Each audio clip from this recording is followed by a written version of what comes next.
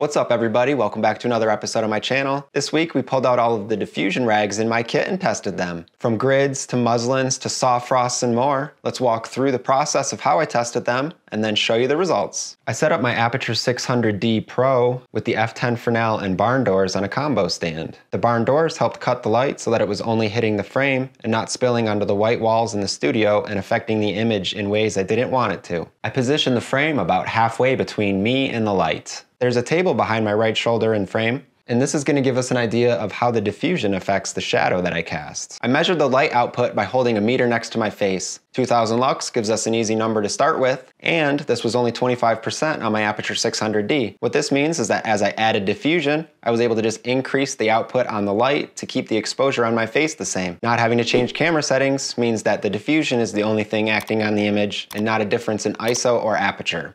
Let's go ahead and take a look at the results. First up is no diffusion.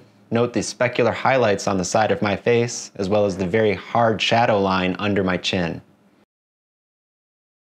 Next up we have half soft frost, which is what I'm usually pulling out when I want to diffuse a light coming through a window. Even though this diffuses by only 1/3 of a stop, notice how much it's spreading to the backdrop already. Full soft frost was a bit of a surprise for me. This diffusion rag has 2 stops of diffusion and spreads the light very evenly over the ambient environment. Notice how lifted the background is compared to when we didn't have diffusion.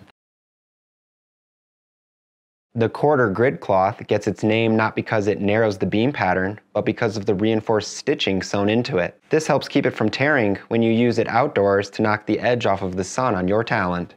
Half silent grid functioned almost the same as full silent grid, which was unexpected. You'll mostly see the difference between these two in the shadow on the wall. Full grid spreads the light very evenly across the scene. You'll notice that there's almost no shadow now on the wall behind me, and the entire backdrop is totally lit.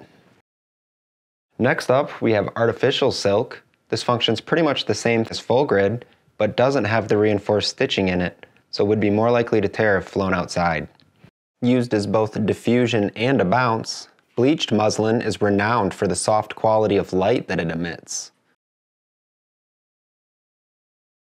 Unbleached muslin gives that same soft quality, but also warms the light due to the tan coloration of the cloth.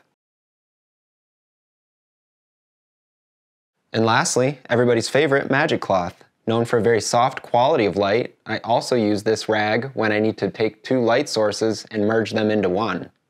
Here's what it looked like when I used negative fill. Now that we've seen what each type of diffusion does, let's compare some of the similar ones.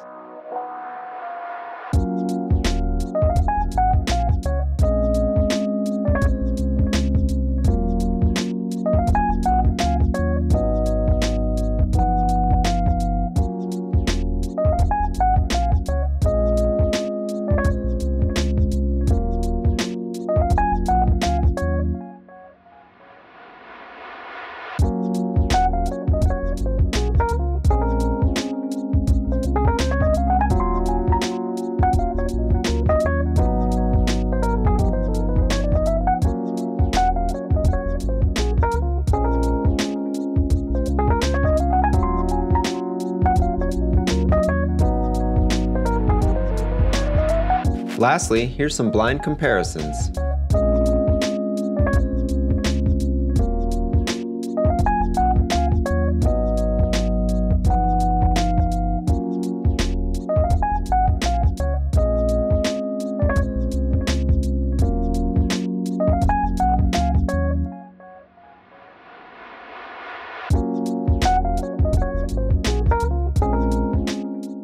Alright, that just about does it for this episode.